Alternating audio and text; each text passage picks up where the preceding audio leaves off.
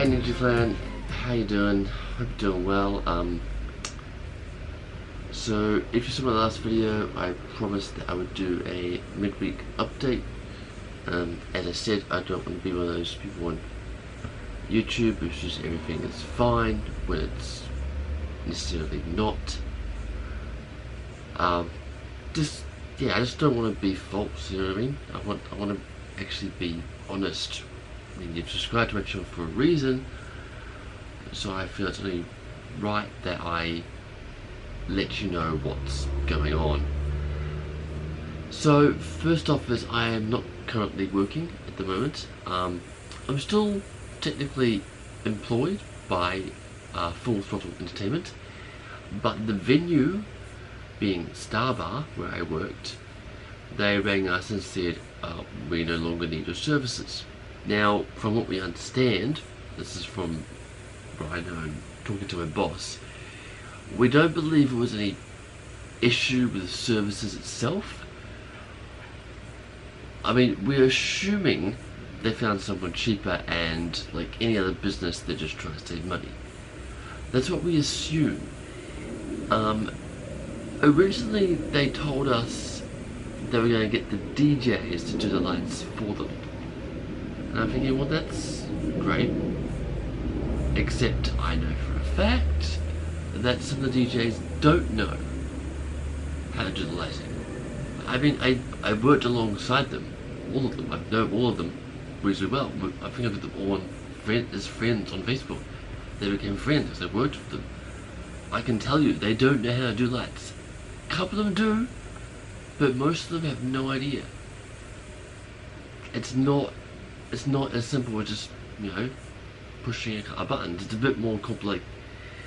It's a bit more complicated than that. I mean, yes, it's all programmed for you. You can just sort of just push a couple of buttons and make it go. But the pre-programmed patterns and movement is not in time with music. So I used to manually make them move and flash in time with the music. And then you got to control the haze level and the lasers and the LED, and it can get quite complicated and overwhelming. So that's that. If I had more subscribers, while I'm on the topic, if you're new here, I'm Nick, please subscribe. If I had more subscribers, I would put ads on my videos, just because I'm not earning money. But I don't have enough subscribers to put ads or monetize my videos yet. I'm hoping that will change in the future, but as for now, that's not. I can't do that, unfortunately. So, yeah. That's the first thing. The second thing is, this past week I was in hospital. About a week ago exactly now, I think it is. I have stomach issues. That's no secret. I'm allergic to dairy, allergic to caffeine, and sometimes I eat things and my stomach says, yeah, no, I don't like that too much. Pain, suffering, bah. It's like, I hate you.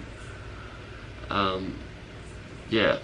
So I ate dinner. A little bit later, my stomach got really sore. I'm just thinking, oh, okay, great. Yeah, this again. Yeah. Nothing new. Same before. Started off mild, but then it got really sore. Like, the sorest it's ever been when I've had issues with my stomach. Anyway, ended up having to go to the bathroom. Struggled a bit. I felt something. Let me just give you a warning now. This could get a little bit graphic.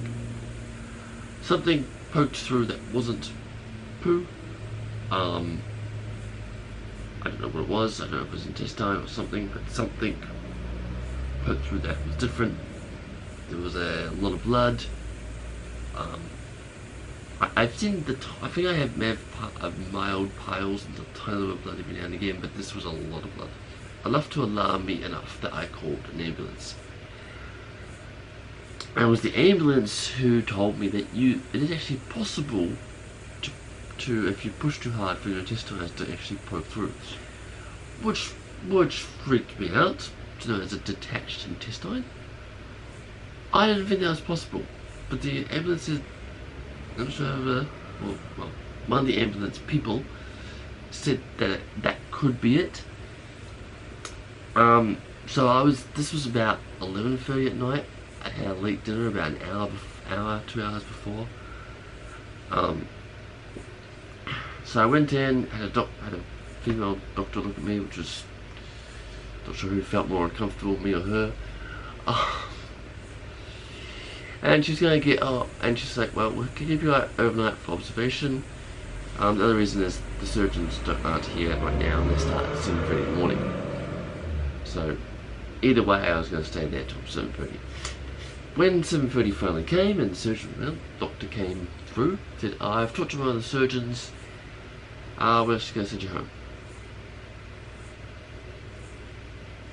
I'm still in pain. There was still blood when I go to the bathroom, and you want to send me home. It's like, oh, we'll prescribe some painkillers. Okay, and the blood? It's like, the surgeons don't think you're ill enough to be looked at immediately. If you want, you can ring them up and make an appointment. Now, I kicked up a fuss at this. At this point, I got moved to short stay. I kicked up a fuss and said, no, I'm still in pain, there's still blood, this is not good enough. I want a second opinion. Talk to another surgeon. Do something, this is not good enough. Very disappointed. In the end, the short stay people prescribed me some strong painkillers. They also gave me the direct mobile number to one of the surgeons and gave me a piece of paper basically saying I could basically use as a referral, sorry. Basically use as a referral to go see him. So I've made an appointment to go see him, and that's on the 21st of Feb. But yeah, and now the pain has subsided, the blood's gone, so I don't think you'll find anything, to be honest. I'm not sure if he's going to go consultation, use a camera to have a look around. Not sure. I should probably ring him and figure that out, maybe. But basically, I don't think he's going to find anything because it's all subsided since that. So, yeah, Australian health system usually pretty good, but for this, not happy. I mean, if I even had a doctor who wasn't, like, she just went to short stay for some other reason, to talk to someone or whatever. She walked past my bed, the curtain had reopened a bit, and she came and said, are you in pain? I'm like, yes, I am in pain. She said, well it's not really in my area. I'll let the short stay people know that you're still in pain here. Still don't change anything. Still got to sit home. Ridiculous, I don't know.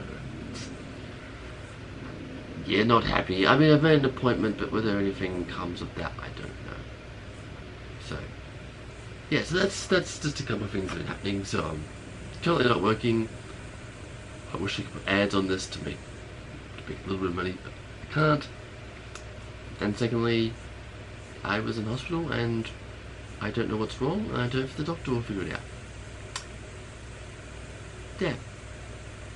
So that's, yeah, like I said, little updates that, you know, don't want to be one of those fake people on YouTube who says everything's fine when it's not. If you subscribe to me, then I feel you have a right to know what's going on. Anyway, it's going up to 10 minutes now, so I'll stop it there. Remember to like and comment on this video. I love it when I get comments. I love reading your comments when I do get them. So please comment, and don't forget to subscribe. If you're new, my name is Nick Ninja Adams. Ninja because my initials are N-I-J-A. Hope you enjoyed this video, and I'll see you later on this week with a review of The Thinning. Bye for now.